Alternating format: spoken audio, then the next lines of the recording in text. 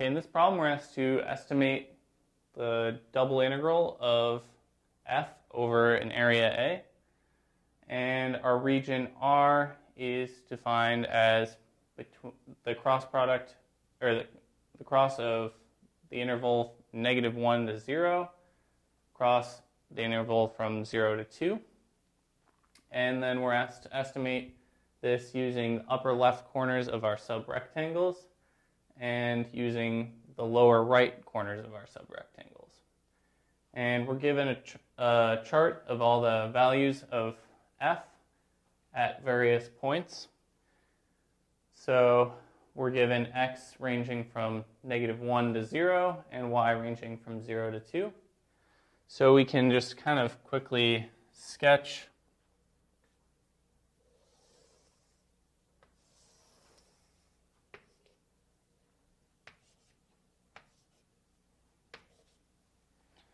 our region that we're looking at onto R2.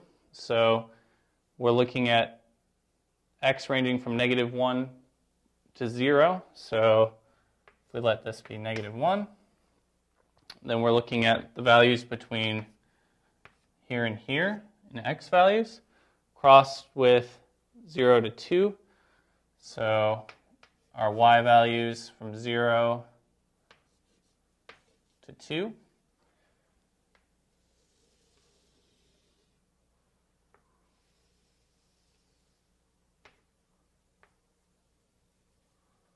So we're looking at this rectangular area where our x value has a length of 1 and our y value has a length of 2. And we see that our region is partitioned into 1, 2, 3, 4, 5, 6 points, so 5 regions. So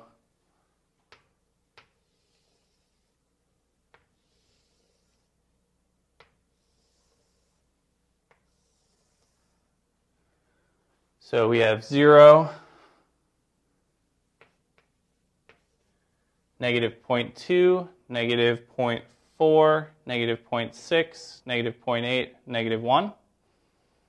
And then our y values are partitioned into 1, 2, 3, 4, 5, 6 points. So again, 5 regions.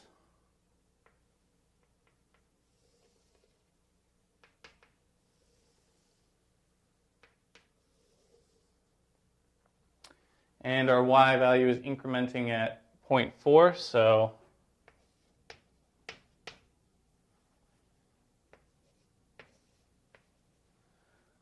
we have 0.4, 0.8, 0.1, or 1.2, 1.6, and then 2. And our values of f that are given are all of the points of intersection. So our first point of f at when f is equal to 4 is when y is 2 and x is -1. So that means y is 2, x is -1. So we're at this point. And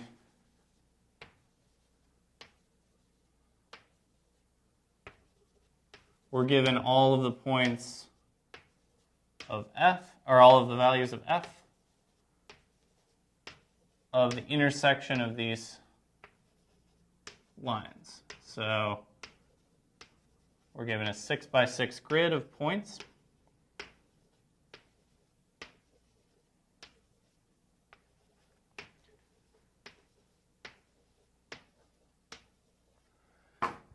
And that's as shown here. And so we want to calculate or estimate our double integral using the upper left corners of our subrectangles.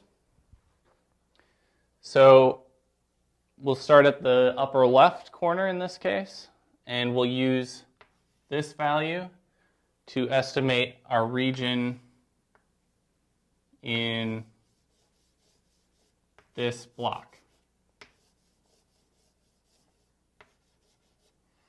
So what does that mean? That means we're taking our value of 4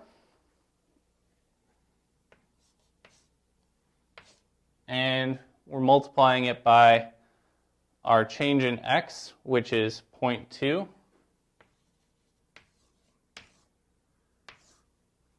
times our change in y, which is 0.4,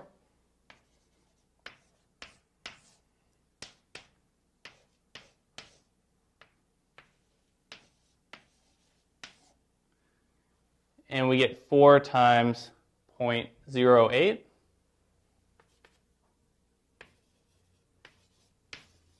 or 0.32. So this is just one of our pieces, but it's just to demonstrate what we're doing. So we say that this little subrectangle has an area, if we're estimating it using the upper left corners, it has an area that estimates as 0.32. And we want to do that for all of our subrectangles in this region. So when we go down, when we decrease our y, we'll calculate this area with this point. Similarly, this area with this point, this area with this point, and this area with this point. So in this column, the only point that we're not going to be interested in is this bottom left corner.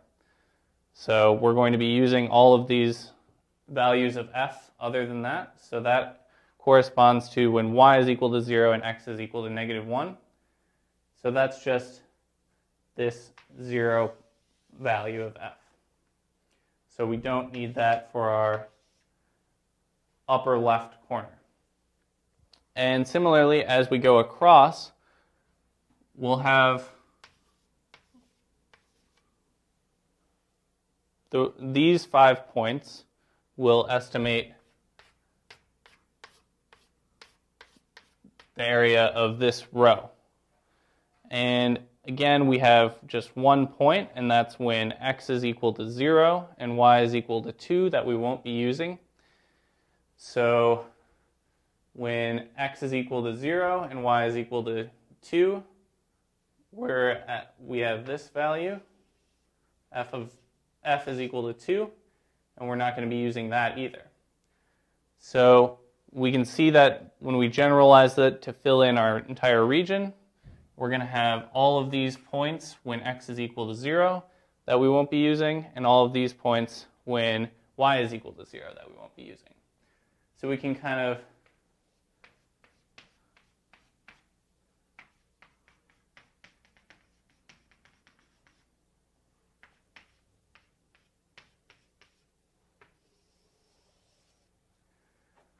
draw a little rectangle around, or rather a bigger rectangle around all of the points of f that we're going to be using in our upper left corner estimation. And as you might expect, it's the biggest 5 by 5 square that's in the far upper left. Okay, so now we want to take our sum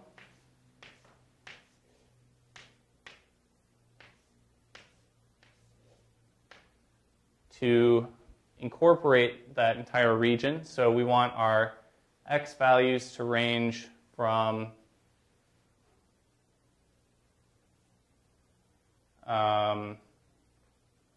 x equals 0 to, or rather x equals -0.2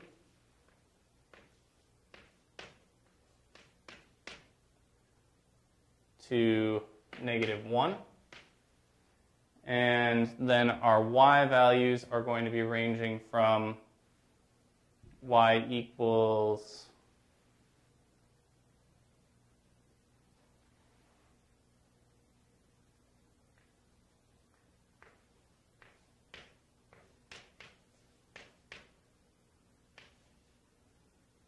.4 to 2.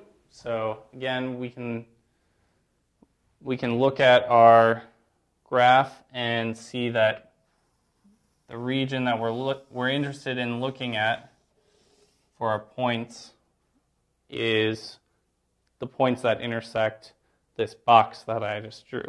And so the x values are going to be ranging from negative 0.2 to 1, and y values from 0.4 to 2. Okay, so we've written that there, and we could index our values so that it's a little bit easier to read, and we're incrementing by 1, but it doesn't really matter. So we have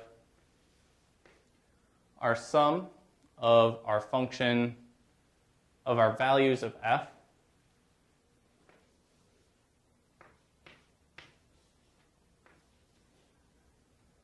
and that's multiplied by our change in x times our change in y, or just our change in area. So we've already actually calculated that in the one quick example that I illustrated, and that was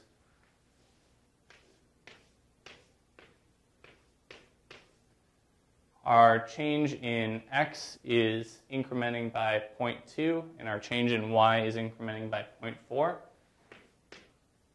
So that corresponds to our delta x, delta y. So that's 0.08 for all of our points.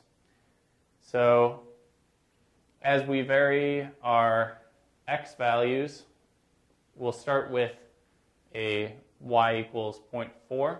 So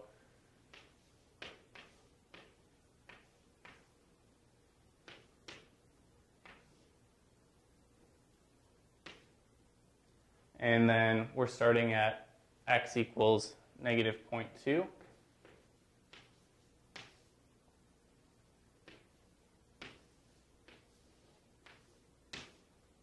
And then we're multiplying it by the area that that point should be representing, 0.08. And then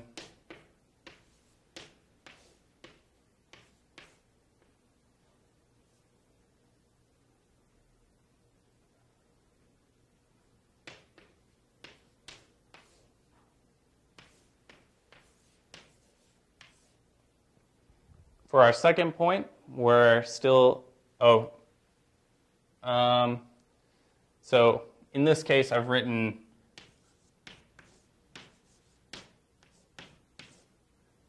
f a little non-conventionally with the y first and then x. So we have f of y comma x.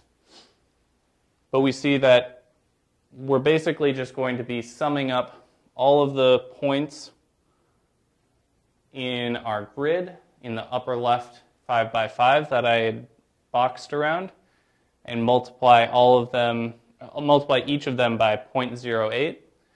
So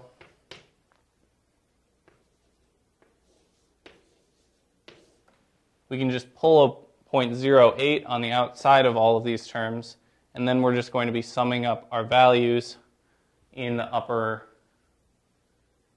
in our grid here that I boxed around. So we're going to have 0.08 times 4 plus 3.28, etc., all the way until we get to 0.416. And so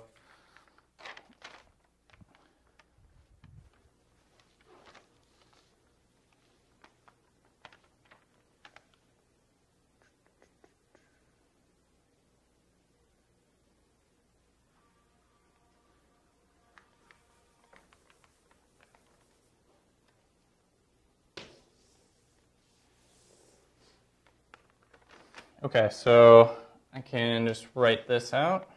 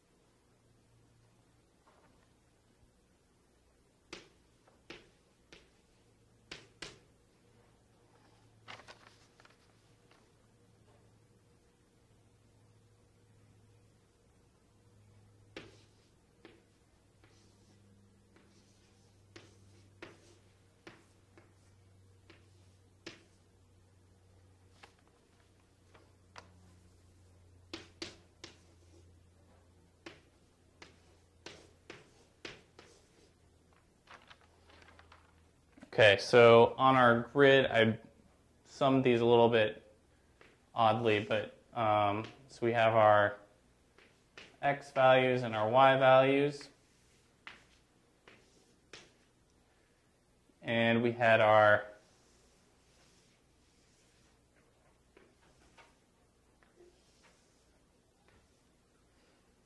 our 5 by 5 upper left corner of that grid.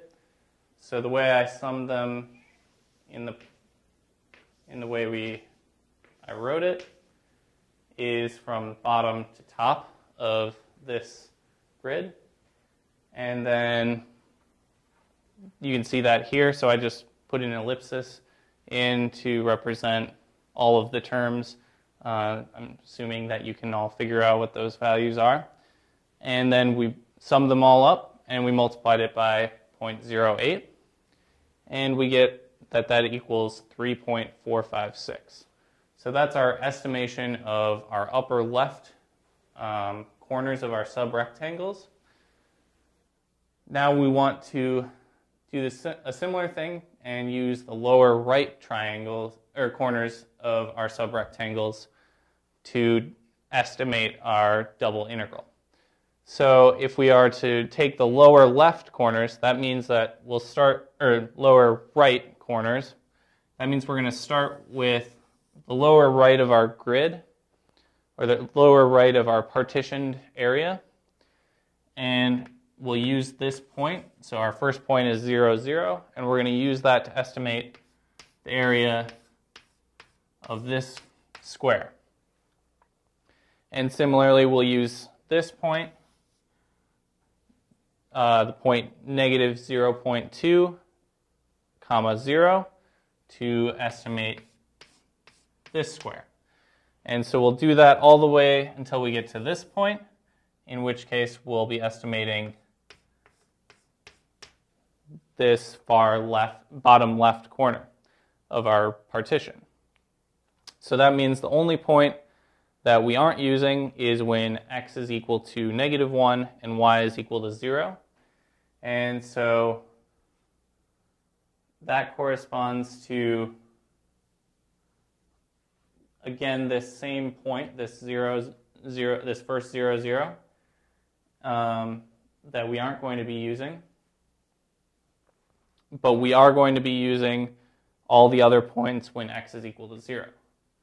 So, or when y is equal to 0, sorry. So when y is equal to 0, we're going to be using this point, this point, this point, this point, and this point. And these are all 0. Okay, so I've just used an arrow to extend our bottom row, but they're all zeros. And so we have accounted for this bottom row of our partition.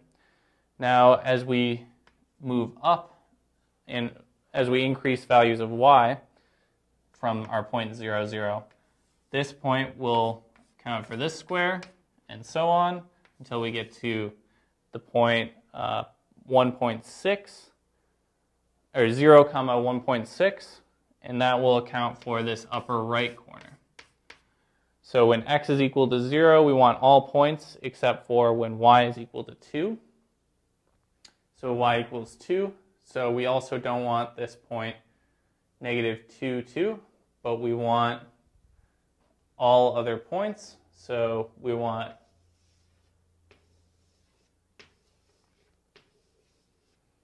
all of these other points. So we can see that, as you might have guessed, with the first part, we had the upper left most 5 by 5 grid. Similarly, as we generalize this to fill the rest of our grid, we see that we're going to get a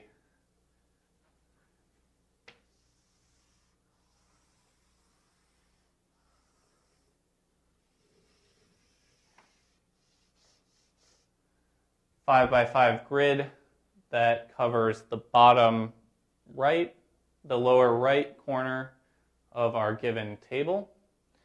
So Now over here, I'll use the same terminology so it's not confusing, but we'll use f of y comma x. And so we want to sum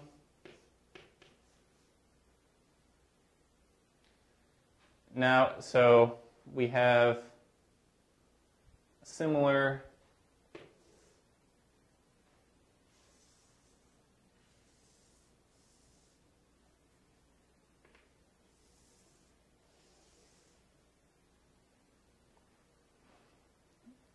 this is our 5 by 5 grid of points that we're going to be using to estimate. So we want our x value to range from 0 to 0.8, negative 0.8, and then our y value to range from 0 to 1.6, so that we cover our entire partition. So we'll have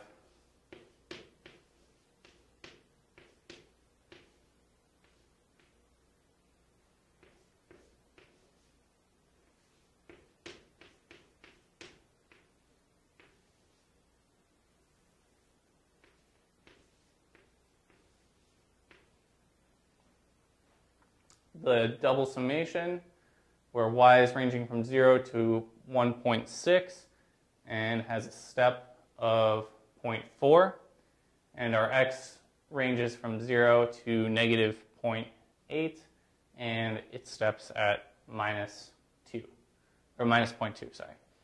And we want to sum our values of f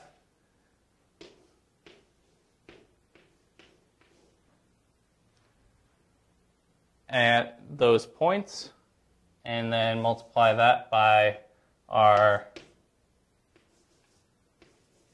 change in x and our change in y. We already know our change in x times our change in y is given here as 0.2 times 0.4 equals 0.08. So we just need to, we can pull that out since it's the same for all of our values. So we have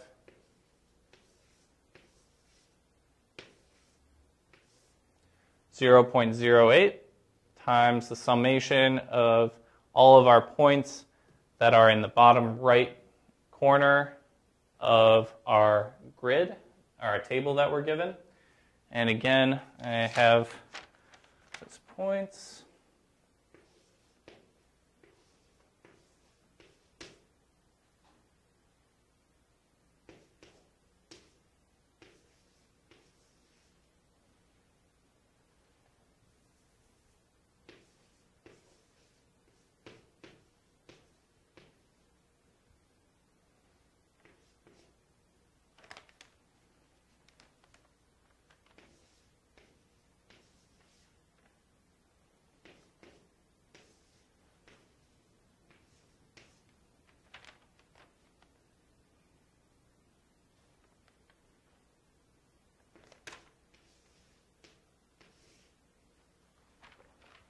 So again, I've just taken a subset of our points, and this time we're summing from the top down,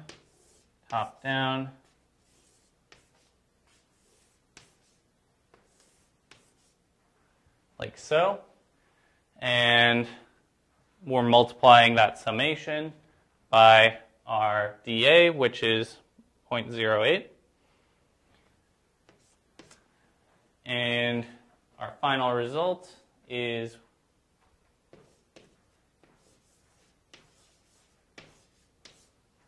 .984. So we see that it doesn't really surprise us by looking. So we notice that our upper right, or our upper left subrectangles produces a larger area, or a larger approximation than the bottom left. And we notice that we would expect that, since in our lower right estimation we have an entire row of zeros, and our upper right column, or our leftmost column and our topmost row are also of the most magnitude. So we would also expect that by using those values, it would also increase our estimation. So just by looking at our grid again, we see that, or our table again, we see that that makes sense. That our estimation using the upper left corners would be larger than our estimation using the lower right.